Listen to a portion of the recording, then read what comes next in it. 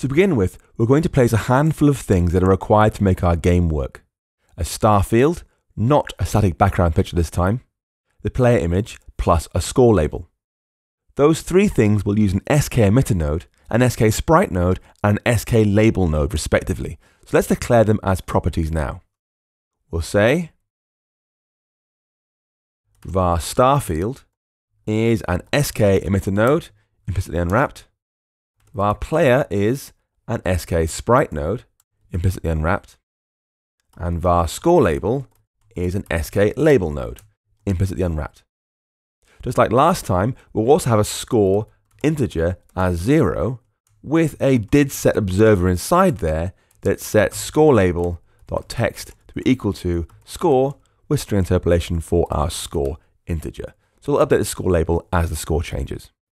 To set those properties up with meaningful values, we're going to put a lot of code into didMove to view, so everything's created and positioned up front. So we'll start by saying our background color for our whole scene is .black, like space. Our star field is going to be a new SKEmitterNode using the file named initializer, starfield. And I'm going to force unwrap that because we know we added that starfield SKS file to our project already. For its position, I'm going to say starfield.position is equal to CG point x1024 y384. Now that is exactly on the right edge of our scene, halfway up. So stars will flow in from the right to the left. However, by default, emitter nodes start with no particles inside them. So when our game starts, the whole screen will be black and stars will start flying in from right to left. It won't look great.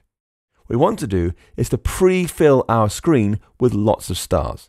So we can say starfield.advance simulation time by 10 seconds.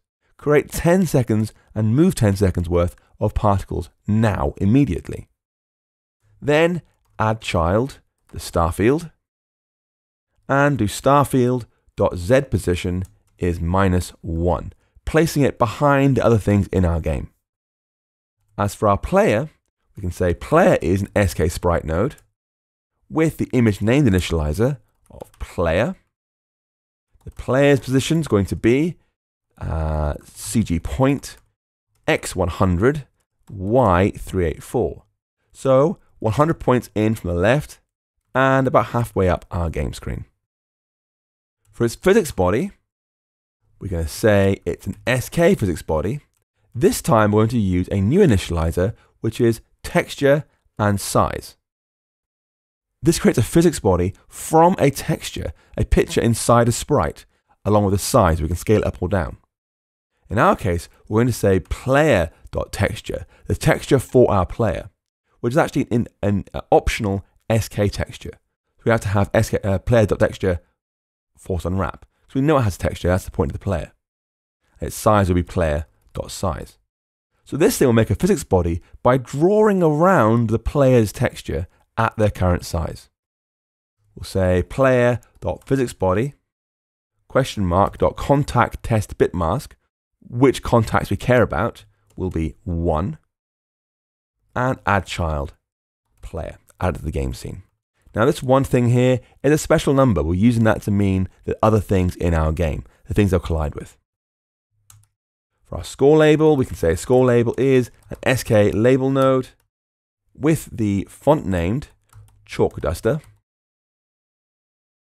For position, we'll say CG point x16 y16 to the bottom left corner of our game, and we'll align it using its horizontal alignment mode to be .left, then add that to our game scene. Now by default that'll have no text, but if we say score equals 0, that line of code there, 42, will trigger our property observer up here to make our score label have the default text of score 0. And finally, we want to disable gravity. We'll say physicsworld.gravity is .0 because we're in space. And physicsworld.contactDelegate equals self. Tell us when contacts happen. Now, of course, this last line here, assigning ourselves to be the contact delegate for our scene, is going to cause problems. So we haven't conformed to the SK physics contact delegate protocol yet. So we'll just do that now. We'll scroll up here, find our game scene and say this thing conforms to SK physics contact delegate, like that. And now if we press Command R to build and run the game, we can see how it looks. Again, if you have a physical iPad, I recommend you use it.